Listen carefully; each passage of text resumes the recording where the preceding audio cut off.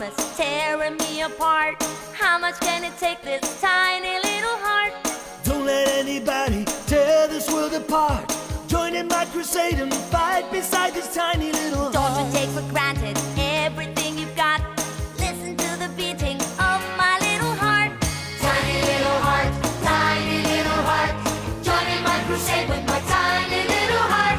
Tiny little heart, tiny little heart. Join in my crusade and fight beside this tiny little heart. Whoa, whoa, whoa, whoa, whoa, whoa. This world could be the place you see where seeds are sown and many trees are grown. Tiny little heart, tiny little heart. Join in my crusade with my tiny little heart. Tiny little heart, tiny little heart. Join in my crusade and fight beside this tiny little heart. Whoa, whoa, whoa, whoa, whoa, whoa.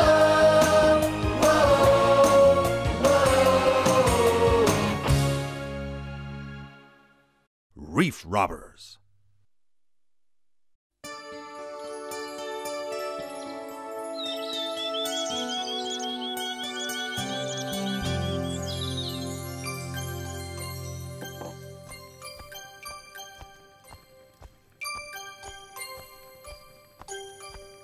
Lights, please, Twinkle.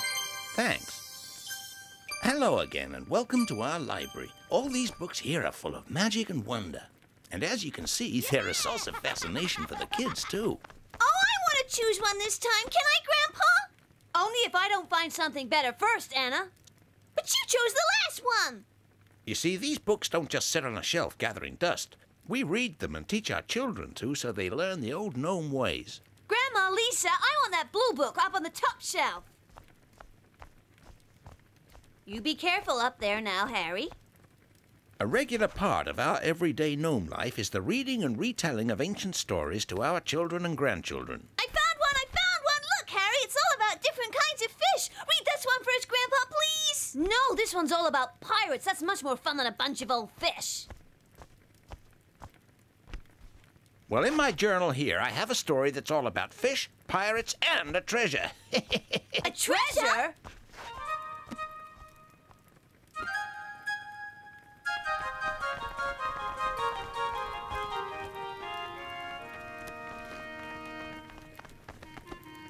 My story begins 300 years ago on a beautiful galleon that was packed with treasure. I mean, stacks of gold bars and barrels full of emeralds. Oh, wow.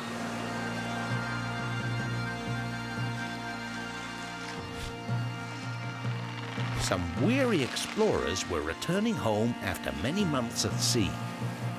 They were taking the riches that they had managed to acquire back to their king and queen.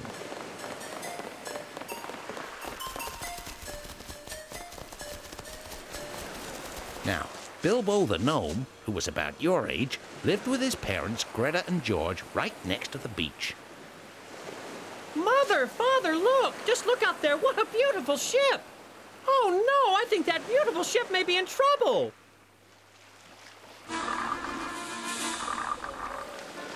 She be heavy in the water with treasure, and she can't outrun my ship. That treasure is mine. What be your orders, Captain Blitzer? Splice the main brace, Mr. Treach, if you please, and fire a shot over those lily-livered landlubbers' bows and see if that don't stop 'em. Aye, aye, Captain. A shot over our bows. Yes, sir.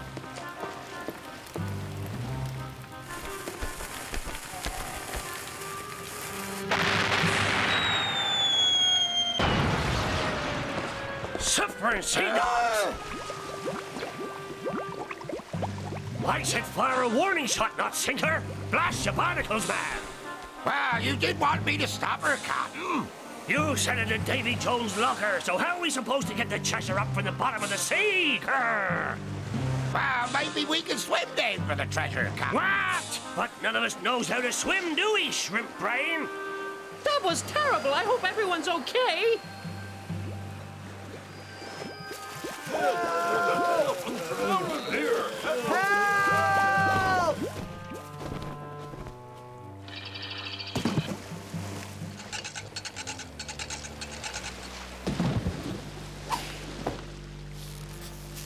If you want something done around here, you have to do it yourself. He said stop it, so I stopped it.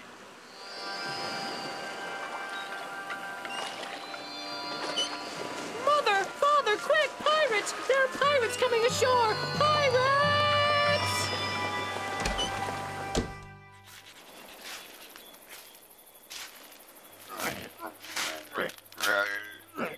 The hole be ready for you, Captain Grit, sir.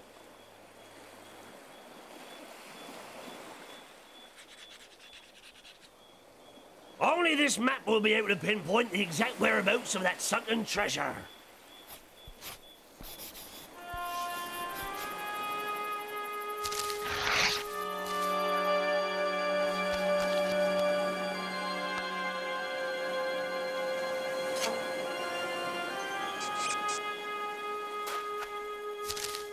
And only I'll be able to find the map that leads to it. Ha ha ha ha ha! That's it. Here you be, Mr. Treats. Bury it carefully, if you please. Aye, aye, Captain. So when are we going to come back and get the treasure, sir? That's easy, Treats. As soon as we learns to swim. Did Bilbo get it? Did he find the treasure, Grandpa, or did the pirates come back? It's a good thing gnomes don't need any treasure. Mother Nature provides us with all the treasure we need. Yes, that's right. But the pirate captain did return for the sunken treasure.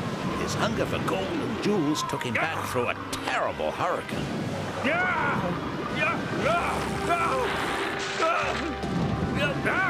Good thing he learned how to swim, Grandpa. Must reach dry land. Yes, but ironically, the same hurricane would make it impossible for him to find the map. In fact, Captain Grit was destined to wander those beaches until he was very old. He never found his map, nor indeed any treasure. Oh, poor Captain Grit. Go on, Grandpa. Tell us what happened next. Well, being a beach gnome, Bilbo spent much of his time underwater, using a gnome-developed eco-biospheric breathing apparatus. Hello there, Spotty! Hi, Clammy. How are you today? Oh, nice smile you got there, Mr. Mort. He was friends with all the creatures that lived on the coral reef. From crabs and eels, through moonwrasse and turtles, to the larger creatures of the seas, such as the great manta ray. The galleon and its treasure slept quietly on the floor of the coral reef for a long time. In fact, over the next few hundred years, the galleon became part of the coral reef itself, and Bilbo, who had grown up to be a fine adult gnome, devoted his life to trying to keep the coral reef safe. Did Bilbo really ride on sharks? Oh, yes. Sharky the reef shark was Bilbo's best friend. They swam together every day until the treasure hunters came to cause trouble. No! Look! They caught us, Sharky, and what's more, they're destroying these corals. We can't let them get away with that! Oh. Oh.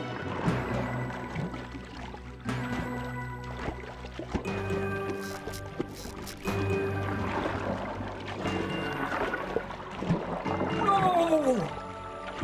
You thieves! You reef robbers! We caught a reef shark we can sell to the seaquarium. And this coral. There's a virtual treasure chest of coral down there. It's fantastic. It'll do for now, but I'm looking for real treasure. Gold, jewels, a king's ransom, and sunken treasure.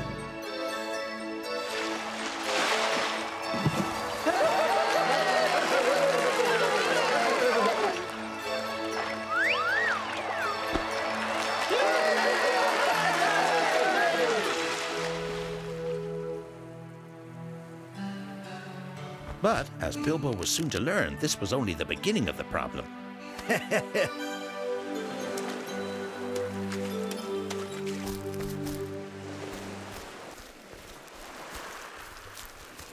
Treasure hunters! If they find that treasure chest, then they might find the ship, and the whole of the coral reef could be in danger. I've got to stop them! Hey, Ah.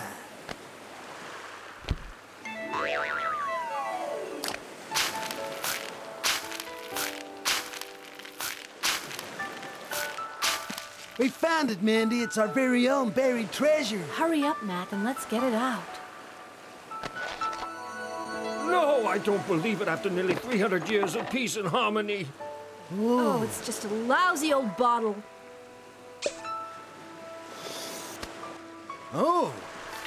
You're right, it's just a lousy old bottle complete with a 300-year-old map to a sunken galleon that was full of treasure. Yes! Let's go find it! Let's go find the treasure! We got a lot of work to do. We gotta get a salvage boat, scuba gear, supplies, all kinds of stuff. I should have dug that map up centuries ago and destroyed it there and then. What am I gonna do now? I don't know. Ah.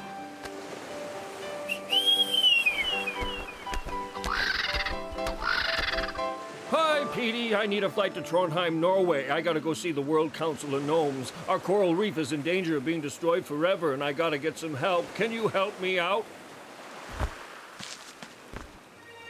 Now, as you know, whenever one of nature's wonders is in danger of being destroyed, you can be sure the trolls will show up to make things even worse. I feel like a sardine. Ah, well, trolleys, there doesn't seem to be much here, so let's trash it anyway. What do you say, brute? Well, we may as well destroy it now that we're here. I could rip it apart and Stinky could stink the whole place out. And pollute it so it smells just the way I like it. Ah, nectar. And when all the animals come running, we'll be ready to scare them out of their fat, stupid skins.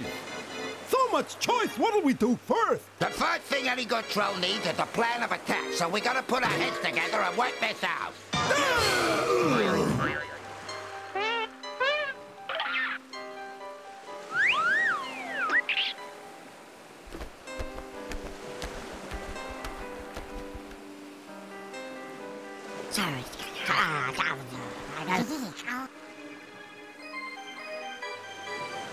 Why is thinking so hard? Wow! You told us that all creatures are good, Grandpa, even spiders, lizards, and bats, so why would they be with those mean old trolls? Because they don't have to hunt for their own food, Anna, those filthy trolls always have insects around them for their pets to eat. What did Bilbo do about the coral reef? When Bilbo reported the immediate danger to the coral reef, the Gnome Council in Trondheim called for me at once to see what I could do to help. Grandpa, the Royal Environmental Night of the Gnomes! That's right. Hey, Grandpa, tell us what happened next. Well, I departed for Trondheim as soon as I received word from Milius, and when I arrived, the council were in session and waiting for me. Hear ye, all rise for the entrance of their majesties, the king and queen of the gnomes. Oh boy, the king and queen are coming.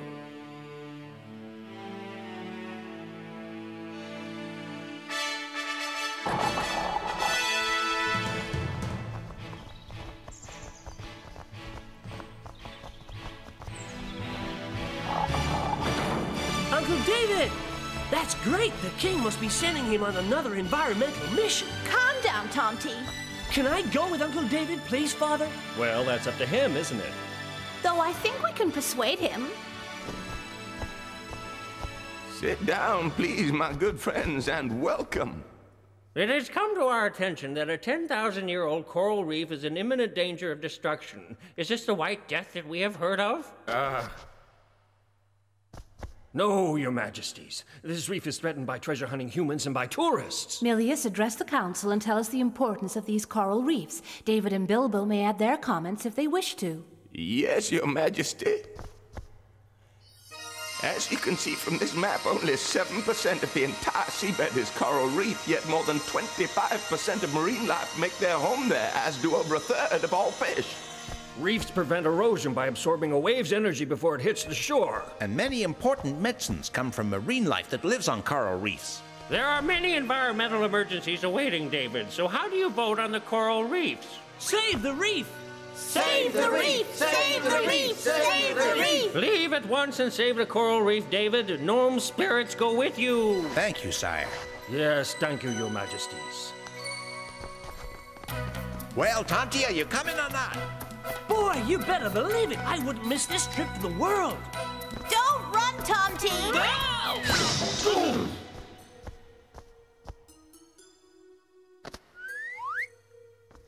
Come on, you two. We've got a reef to save. So Petey the Pelican flew us all to the coral reef at top speed. Thanks for equipping us with all these eco-diving units, Bilbo. I didn't have time to make any gnomic underwater breathing potion. There they are! Those are the treasure hunters who found the map of the sunken galleon. What are we gonna do, Uncle David? You and Tonty get some of your underwater friends together, Bilbo. If we want to see what they're up to, a little spying will give us an edge. Dive, Petey! Skim the water! When you're ready, just whistle and I'll send Tussie the green turtle for you. We'll meet at the sunken galleon, okay? Come on, Tonty, let's get down there!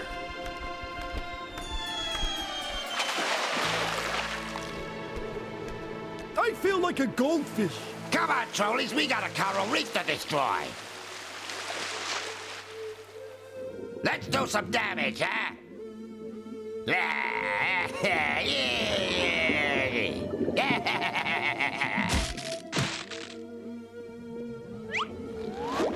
I hope these sea creatures can smell how gorgeous I am underwater.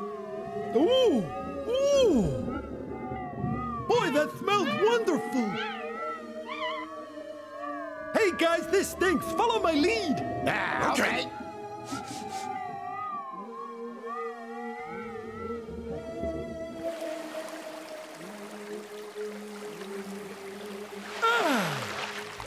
That's more like it! Raw sewage! I think I'm gonna take a beauty bath! You're right, this place is disgusting! You can always count on tourists to make lots of mess. This is paradise. Oh, that's nice, Brooke. You found some extra toxic bubble bath.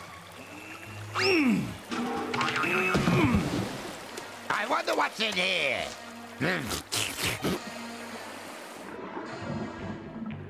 Great, there's a fish I can terrorize.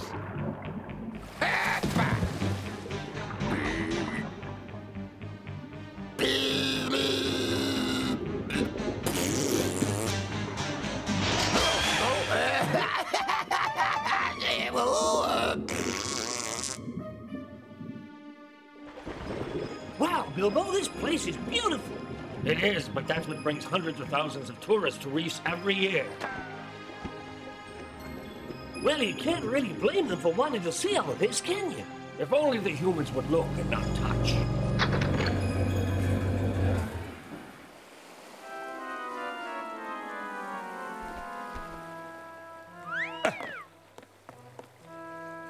Thanks a lot for the ride, Petey.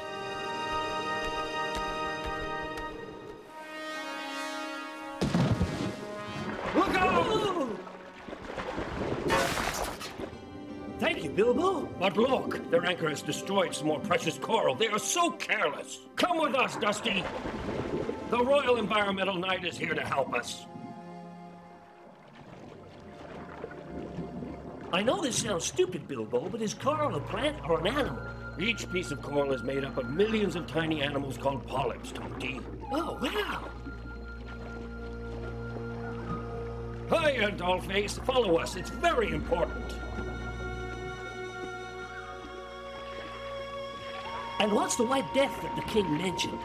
Water temperature increases with pollution and asphyxiates the coral so it dies and leaves behind a white skeleton. According to the map, it should be around here somewhere, a whole ship full of treasure. Let's go down and get rich, Mac. Come on.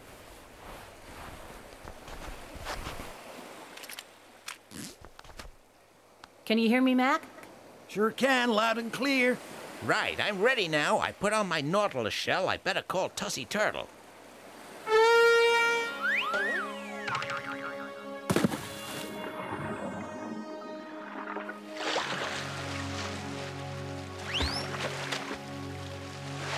I'm delighted to meet you, Tussie, and thanks for the lift.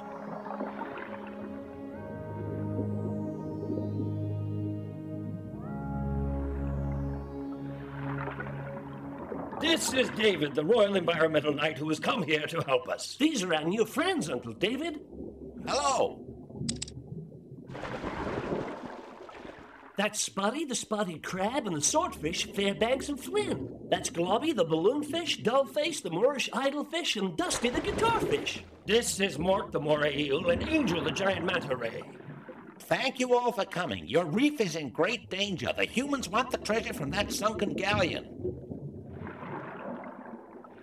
I'm afraid it's no good, David. They think they're safe because they've always been protected by Sharky and all the other reef sharks. But Sharky was caught. He's doing tricks at the seaquarium. Here come the humans! Oh! There it is, Mandy. We're gonna be filthy rich. It's completely covered with coral. Dynamite will take care of it, and the golden emeralds will be all ours. Dynamite, of course. What a blast. You're so smart, Mac. Dynamite? Dynamite will destroy the fish and the coral. It takes over 20 years for coral to grow the size of a human head. Maybe we should free Sharky from the seaquarium. We need all the help we can get. And they'll be happy to come. Sharks have lived in the ocean for over 350 million years. Right, let's go, Tussie. I'll call for reinforcements.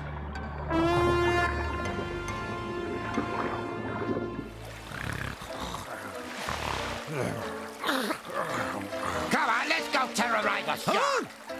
Get your helmets and let's do it. The reef is in danger, Sharky, and everyone's counting on you to protect them.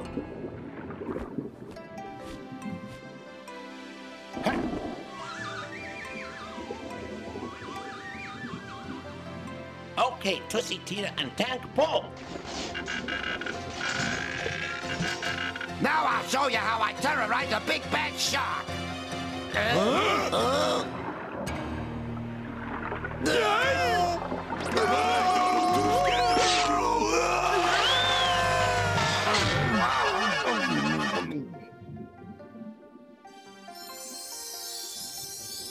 Look what I found, Mac. There's more where that came from. We just gotta blow this reef apart and pick it up.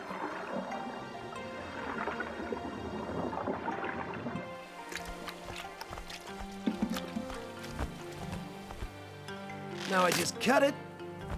And light it, right?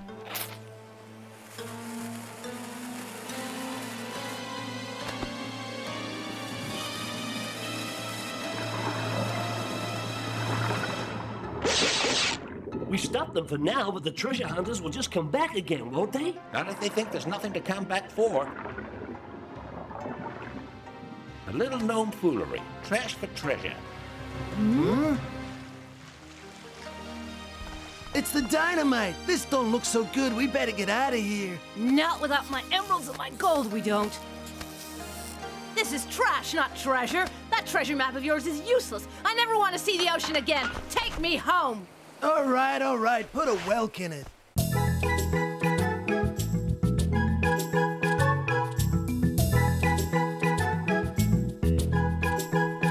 No one is thinking, nobody cares. So much pollution in the world out there. I don't know how we can sleep. We're destroying what we need underneath the ocean deep.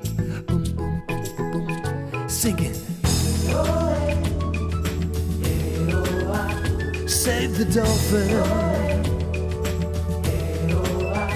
Save the ocean. Save marine life. Will you take us to see the treasure one day, Grandpa? To meet Bilbo and Sharky? Someday, children, someday. Two peregrine falcons from Yellowstone Park arrive with terrible news. They tell us that many species of animal are beginning to act very strangely and some are becoming quite ill. Lisa, Tonti, and I set out to investigate.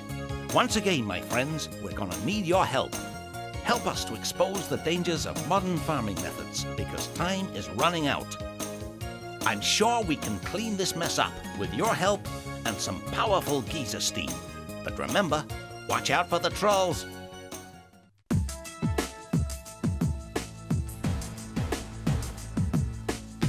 Take good care of the trees in the forest. Take good care of the birds in the sky. Take good care of the fish in the ocean. For you'll never know why. You're gonna need them someday. You're gonna need them someday. It's a time for believing and for making things right.